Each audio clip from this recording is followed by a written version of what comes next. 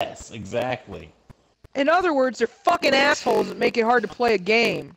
Because we figured out if you take a Klingon bird of prey and go counterclockwise around the sun, then you'll swim with whales and go back in time. As long as you have Lois Lane with you.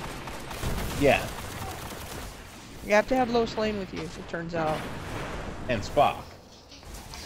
And Spock. And Xbox, stop listening. Transparent aluminum. Which they've now made. So go Star Trek. Yeah. Actually, they made transparent wood. I was reading a thing about that. Yeah, they made that too, wood. but they also made transparent aluminum. Ah. Transparent aluminum, the idea for it actually came out right before the movie. And one of the writers of the movie was actually talking to the science advisor guy. And apparently the science advisor had talked about it. And that's where they got the idea. So it really wasn't art imitating life. It was life.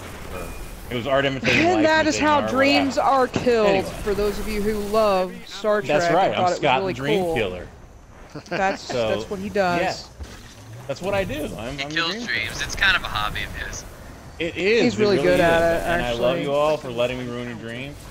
And I'll be here all week. He might be here all week.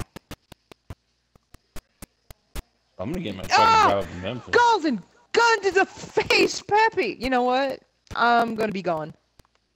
I'm gonna be going on my way to Florida to stay with your sister while you're up here, so I can go diving. I wanna dive. Where are you gonna go diving at? I don't know. Where there's water.